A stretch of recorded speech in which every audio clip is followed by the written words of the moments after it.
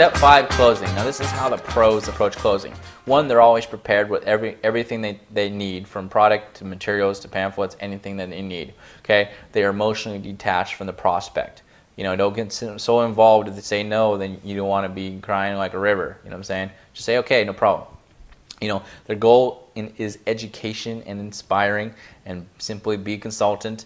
And you always want to have that feeling that you're assuming that they're going to sign up with you. So just positive. Because remember, positive exposure equals greater results, and it's also the more happier and energetic you are, gives off that energy, and your posture is crucial. If you sit up, you're straight, you're passionate, you know, it means you are really confident in your business.